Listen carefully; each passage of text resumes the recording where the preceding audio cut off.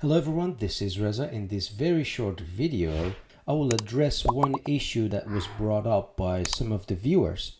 So some of you have started following the intermediate rigging series and ran into a common problem. And that common problem is sliding blending chains. So I tried to go back and kind of simulate the problem.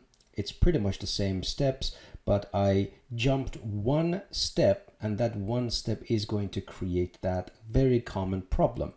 So if I select the IK control, and if I go and blend between IK and FK, you can see the chain slides. Now it becomes clear if I zoom in and just blend between IK and FK, and you can see there is a slide. It has nothing to do with blending colors node. It has nothing to do with the initial orientation chain, but there is an offset.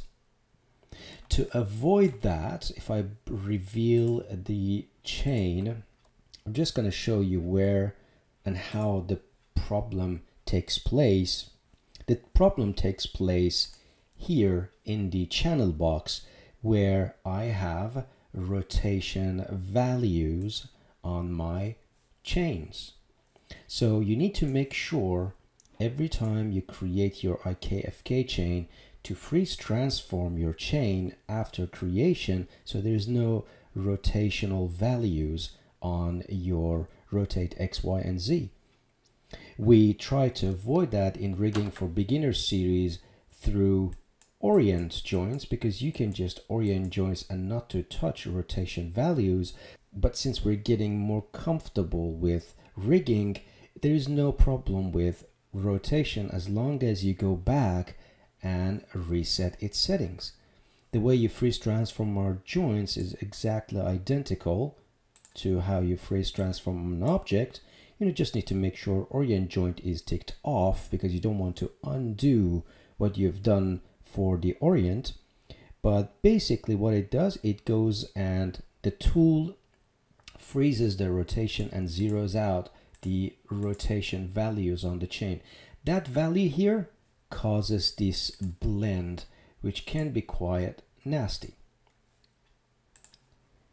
So I'm here in the early stage of creating the IKFK chain. If I go ahead and hide the character, and we've gone through this in the tutorial for IK arm joints.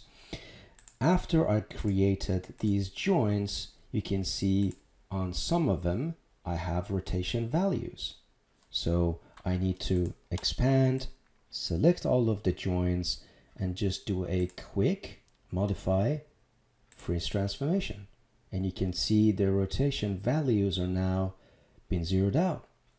That's going to help you to fix the sliding blending IKFK chain, and you can just follow along with the rest of these tutorials.